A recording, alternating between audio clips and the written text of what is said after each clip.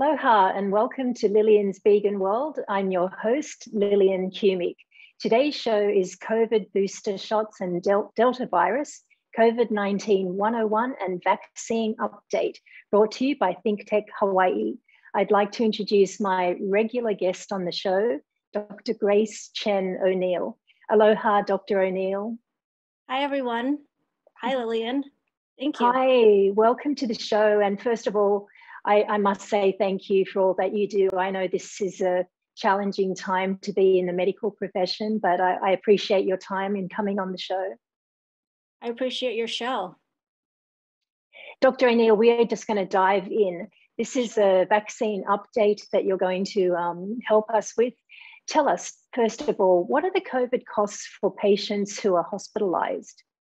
Well, so, right now what's happening is that, because COVID has cost so much for insurance companies, there's this shift where they're trying to shift the cost, more of the cost to the patient. But even right now, it's really expensive. So if you look at, can you bring up the slide with the COVID costs? I think it's slide 23. Yeah, so some people, they'll spend like $30,000 in the hospital just for COVID. Now, if you need the extracorporeal membrane oxygenation, which is basically the machine they put you on for, kind of like a heart, all heart surgeries, the patients get put on this machine, but they're also using it for really sick COVID patients. And so that therapy in itself is $5,000 a day. And that's, maybe even on top of your other costs, like being in an intensive care unit, which you would need to be to even have that kind of therapy.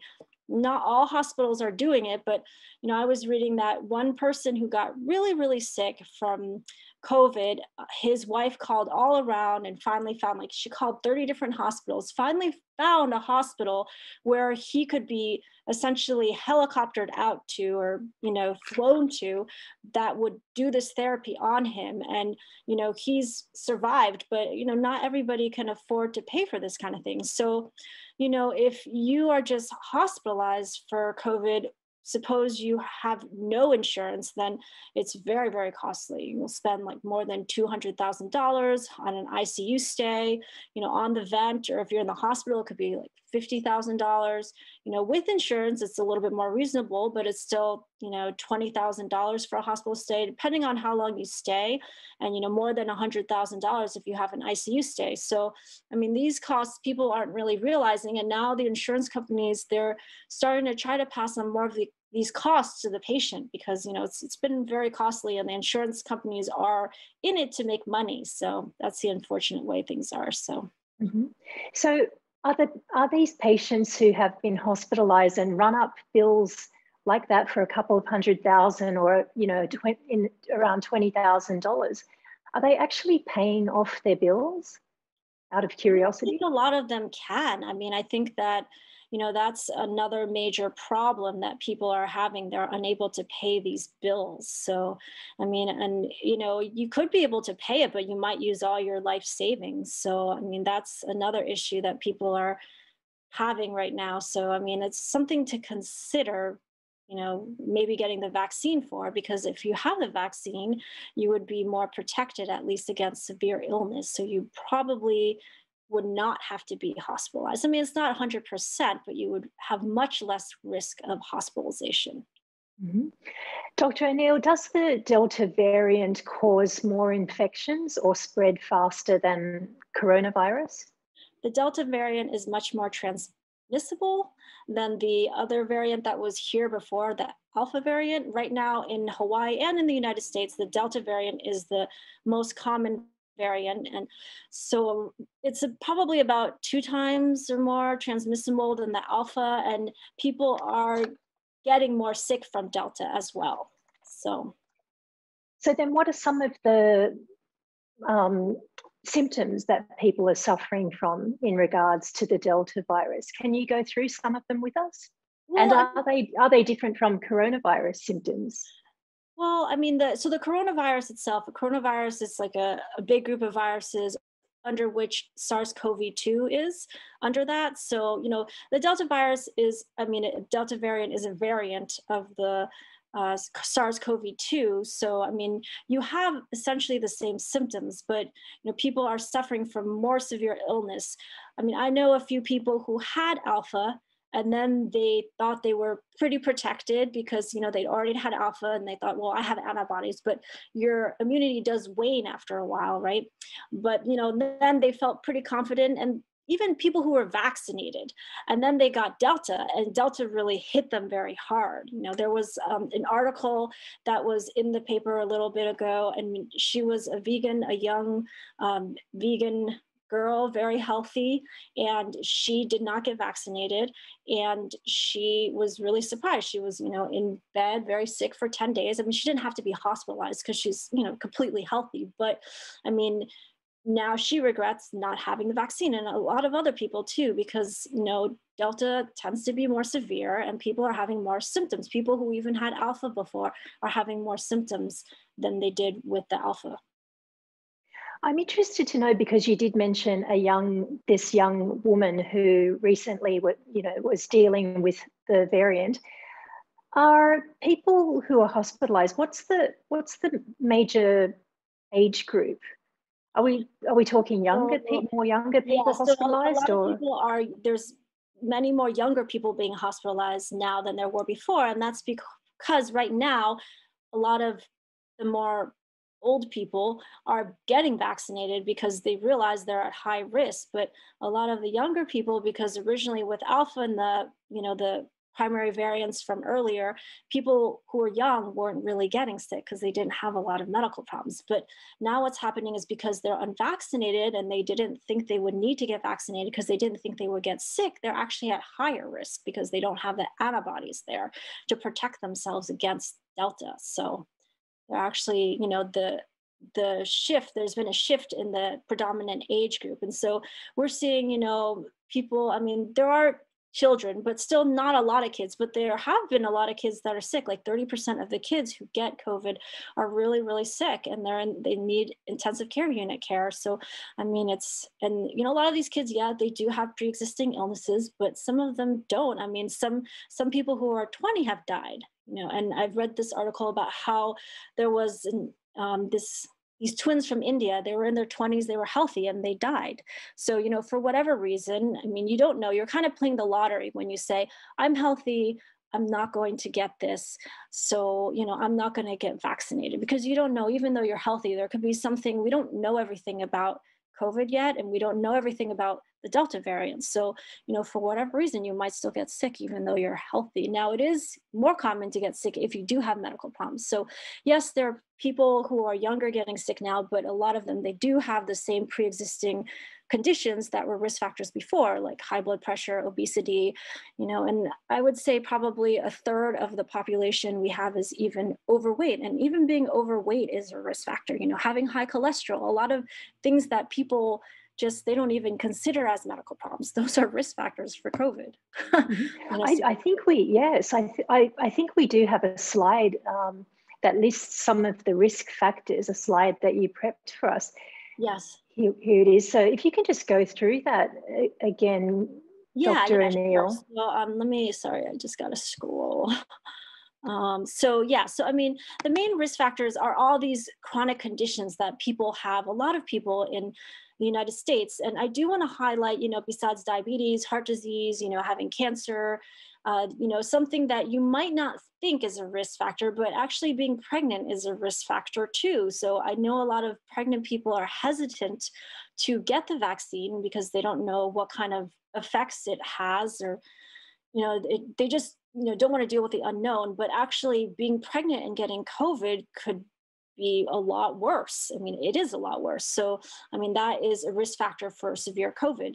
So, anybody with lung disease, like I was saying, overweight people, if you're born with something like a genetic defect, like sickle cell disease, cystic fibrosis, any kind of immunodeficiency, and it's because your immune system can't mount a good response initially to fight COVID. These are all major risk factors. Dr. O'Neil, I do want to get back to something that you just mentioned about pregnancy. Is it safe to get the vaccination while you're during a pregnancy. Yes, and they do recommend it for pregnant women. And actually, if you get the vaccine when you're pregnant, the great thing is that you can confer those antibodies to your child, because right now it's not yet, it's not yet approved for children to get the vaccine, and especially not newborns. So if you get the vaccine, then you can confer those antibodies to your newborn child. So that would be something that would protect your child, because I mean, a lot of people don't think about it, but I mean, I was reading these articles about how somebody got COVID and they weren't vaccinated, and their child was not vaccinated because she wasn't in the age category that she could get a vaccine anyway, but her child got COVID and got really sick from it, and so it's just something to think about, that you could be the one helping protect your child. I mean, it's rare that a child would have severe symptoms of COVID, but they do get other side effects. They could have long COVID. They could have MIS-C. We call it MIS-C. It's kind of like Kawasaki disease, where people have these cardiac problems in the long run, which can be problematic for the rest of their life. So these are all things that people have to consider. I mean, it's, even though a child doesn't get really sick from COVID, which is not a guarantee, like I said, it's like playing the lottery, but even if they don't really get sick, you can still have this other, MIS-C happens about 6 weeks after the child gets COVID. You'll see them present with this syndrome. That's so many interesting points you bring up. I mean, when you think about it, people are all about trying to prevent illness in their lives, during their lifespan. Yeah. So it makes me wonder, like, what do you say to people who just are so against getting vaccinated, but still live relatively healthy lives? Yes, I do think that is, I mean, I think this, that's the reason I brought up that young girl who was vegan and healthy, and she got COVID. People don't realize, I mean, yes, you are young and healthy, and you could, 9 times out of 10, your body system is going to be able to fight COVID, but you can have these long-term side effects. Like when we talked about, I think a while ago, we did a COVID update episode, and we talked about how people get long COVID and they have these symptoms of shortness of breath for a long time, which might not be that they're actually having a low oxygen saturation that require a hospital admission, but they have these symptoms that are bothersome for them. They feel like that they can't do the level of activity they are used to doing. I mean, there's some young athletes that get COVID and they're not able to, after months, after they got COVID, which they should be cleared, they're not able to return to their original activity, which is terrible. And I mean, how about losing your sense of taste and smell? I mean, that kind of stinks. And it's not just losing it, you might gain it back, but then when it comes back, I was listening to the radio and someone said they had COVID. And then at first when it came back, it was a kind of like a metallic taste. So it was kind of like a bad taste. So, that's a problem too, because I love eating, and I'm sure you do too, as you're a chef. So I can't imagine losing my sense of taste or smell, although losing the sense of smell might be helpful working in the emergency room, but well yes, but I don't want to lose my taste. Absolutely not. That's such a great point. I mean, I have actually people I know who have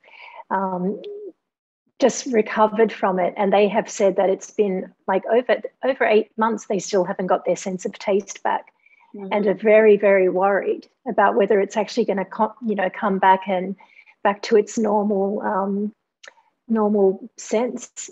It's scary. Gosh, all of these, and the thing is, all of this can be prevented with a vaccination shot, which brings me into, what some of the long COVID risks are that I do want to talk about after the break, Dr. O'Neil. But for now, we are going to take a short break for some messages. Please do stay tuned for this very, important show, and we'll be back shortly after these messages.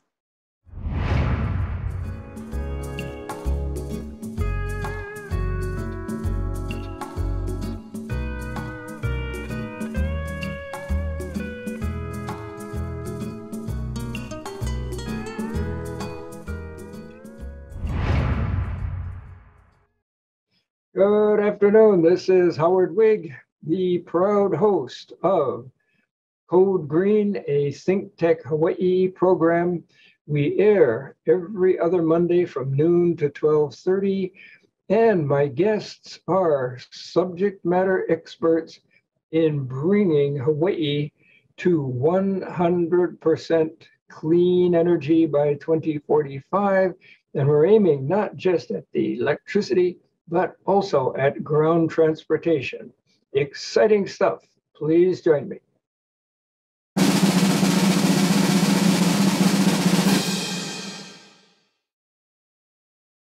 Aloha and welcome back to Lillian's Vegan World. I'm your host, Lillian Cumic with Think Tech Hawaii. I am very excited to have on the show Dr. Grace Chen O'Neil, and she and I are talking about the COVID update, the vaccines and the risks involved. Before then, I would like to briefly mention that I am a vegan chef and recipe developer, also cooking instructor, and my newly released cookbook is Hawaii, a Vegan Paradise, with over 120 plant-based recipes from the islands. My next book is going to be released, hopefully this November, next month of 2021, and it is called Tasting Hawaii Vegan Style. Do look out for it. I would love to welcome back my regular guest on the show, Dr. O'Neil. Welcome back, Doctor. Thank you, Lillian. It's nice to be here. I appreciate your time. Let's just get right back into it. And I want to ask you about the long COVID risks. We do have a slide. It's slide number 6. Please tell us about this. So a lot of people, even though they get mild symptoms from COVID, they could have these lingering symptoms for months.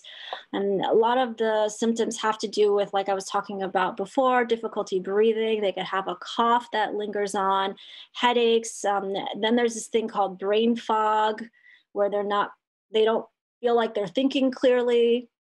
They could have lingering chest pains, sleeping problems, dizziness, and they could have this ongoing loss of sense of taste or smell. I had somebody, one of the residents I know had COVID, and he's, essentially a year after having it still couldn't smell. So, these are all things. Another thing is that COVID can change the menstrual cycle. And I know there's a lot of concern over if the COVID vaccine causes your fertility to be affected, decreasing your fertility or whatever. But the COVID vaccine has not been shown to affect your fertility. If it did, then all the people who had COVID, their fertility would be affected as well. So we're not seeing that in people who have COVID. But it can, like the COVID vaccine, just like long COVID, can change your menstrual cycle a bit, just because the immune system is involved in your menstrual cycle. So that's just something to note. That's actually a very scary thing. Yeah, I guess the immune system is involved in a lot of things that people don't realize. The immune system is all over your gut because, whenever you take in food, your immune system, it's like this foreign thing entering your body, even though, it's supposed to nourish you. But there's some things that maybe you shouldn't be eating that are not nourishing you. So your immune system has to react to it. So just like anything, it affects everything. Well, then, Dr. O'Neil, let's talk about slide 13 and the COVID-19 vaccine side effects. So you've given us a little rundown on what happens if you do actually get the virus, but let's compare it to the side effects from the vaccine. So, most of the time, the side effects are pretty minor. The most common side effect is just having pain and redness and swelling at the site of the injection. A lot of times people feel tired, have a headache, some body aches, maybe a little bit nausea. But, those are the main side effects. Now, people can have a life-threatening reaction called anaphylaxis. It's exceedingly rare. Apparently, this is at a rate of like 0.0005%, for the vaccines. So it's 2 to 5 people per 1 million people. It's just exceedingly rare that people get it. And if you do have anaphylaxis, it'll usually happen within 30 minutes of you getting the vaccine. So if you've had a problem with having another medication, getting anaphylaxis before, and you're hesitant, I would suggest that when you get the vaccine, get it at a hospital and make sure to stay there 30 minutes if anything happens to you, but, it is treatable. And, it's pretty rare that something like this would happen. So another side effect that they've been seeing with the mRNA vaccines is myocarditis, or I spelled myocarditis wrong, sorry about that, and pericarditis, which is happening in mostly young males, less than 30, and kind of like teenagers. I've seen one case. These cases, they usually resolve spontaneously with, don't really need much treatment really. But, like if you do get COVID, people can suffer from myocarditis and pericarditis of COVID. So, that's probably going to be much worse than you having the vaccine and getting myocarditis from that, honestly. And then another thing people can have is Guillain-Barré syndrome, which is kind of like an ascending paralysis usually, but this again is exceedingly rare, happens within 2 weeks of the vaccine. It's also a possible side effect of the flu vaccine, a possible side effect of getting, some kind of gastroenteritis or diarrheal illness. People can get this as a problem too. So this is another thing that's rare. It's seen in the J&J. That's, one thing to note, but very, very rare as well. There's been 195 cases out of 14.5 million doses. And then I know a lot of people they've heard of the thrombosis and thrombocytopenia syndrome. This is mostly in women 18 to 49 years old. There's been 46 cases, and they're not really sure if it's increased from the population yet. But it's probably, I think it's something like 0.0007% of people who've had J&J vaccine who are getting this. But if you are hospitalized for COVID, apparently the risk of you being like bedbound, hospitalized for COVID, of you getting a clot in your leg or whatever would be much higher, like 20%. So you're thinking like 0.0007% versus 20%, then I would choose 0.007% probably. Yeah, I must say I would too. I urge anyone watching the show to really take all of this information into consideration, because I am not a medical professional, but I am looking at the symptoms and side effects, and it looks to me quite clearly that getting vaccinated, the symptoms are far less and less severe. But it's all about choices, and it really is your choice whether you want to get vaccinated or not. Dr. O'Neil, is some of the data that's coming out true, that the unvaccinated face 11 times more the risk of dying from COVID? Yes, yeah, it is true. I mean, there's, unfortunately, like I was saying before, it used to be older people mostly who were dying of COVID, but now it's shifted to younger people, unvaccinated.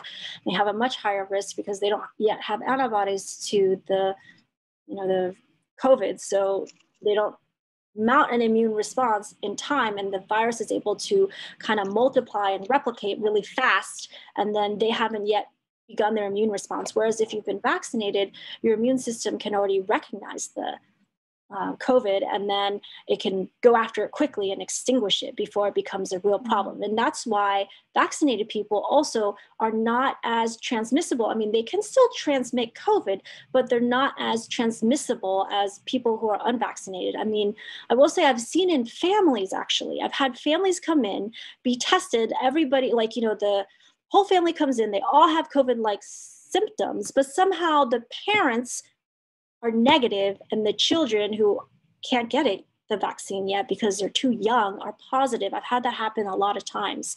So, I mean, I think that's because the parents, they're just mounting immune response really quick because they've already had the vaccine. And so they're extinguishing it, whereas, you have to wait for, your body to develop immune response if you haven't seen it yet. You haven't recognized the foreign substance. In the state of Hawaii, what is the age at which a child can get vaccinated? Well, it's just like anywhere in the United States. Right now, I think it's 12 and up, but they're working on like 5 to 12 right now. I think they've put in like a request or whatever. So maybe by the end of this year, I think they said. Mhm. I'm wondering, do you know if any of the schools are offering vaccine programs or trying to get some kind of support in schools for parents who are thinking about getting their children vaccinated?